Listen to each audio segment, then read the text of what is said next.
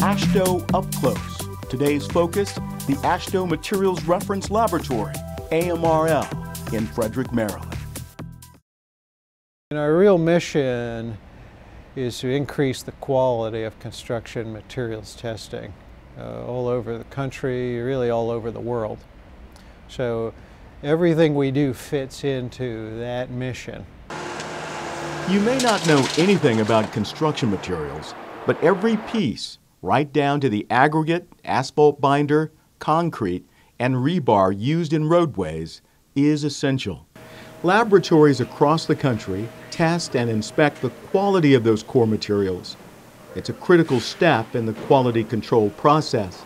AMRL, which falls under the Association's Engineering and Technical Services Department, directed by King G, has the responsibility of making certain the labs doing the testing are performing correctly. Steve Lenker is director of AMRL. Our core programs are the laboratory assessment program, where we will go out to laboratories, again, all over North America, and we will watch them perform tests on construction materials. You know, all the commonly used tests that are used by the DOTs and by other building specifiers. And we'll watch the laboratory run the test. We'll look at the equipment that's used to run the test and compare it to AASHTO and ASTM standard test methods. And AMRL's Proficiency Sample Program gives testing labs around the world the opportunity to compare their results with other laboratories doing the same kind of testing.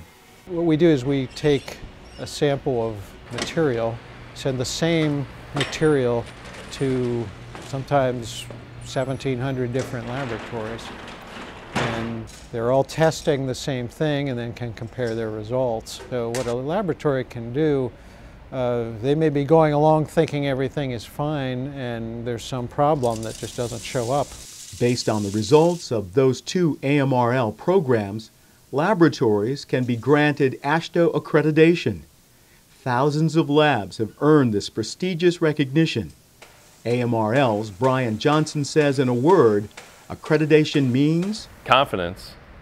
Confidence that the materials being used are going to meet the specifications, are going to provide the longest use and the longest life and the best performance in the field.